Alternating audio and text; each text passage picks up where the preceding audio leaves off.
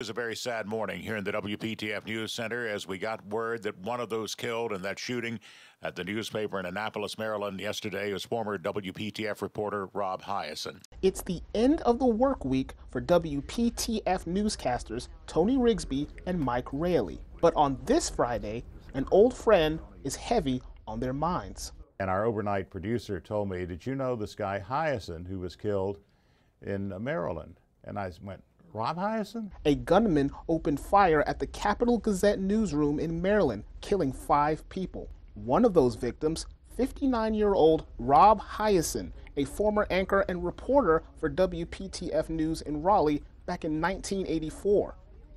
But the first thing you knew about Rob was he was a very imposing guy, well over 6 feet, striking blonde features, and a ready smile all the time. So he was one of those people you just liked immediately. His former co-workers tell us he met his wife Maria here in Raleigh.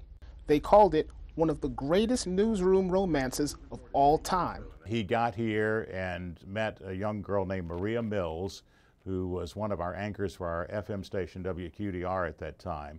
And they hit it off. They went to a movie together, and they were virtually inseparable after that, and they were married less than a year later. I do remember that Rob was a really good writer.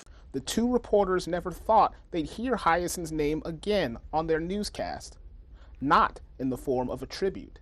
This business is tough in a lot of different ways, but having someone who has probably put his life on the line at some point as a reporter over the years to lose his life at the top of his game in a newsroom in an idyllic place like Annapolis, Maryland is hard to grasp. In Raleigh, Timothy Jones Jr., Spectrum News.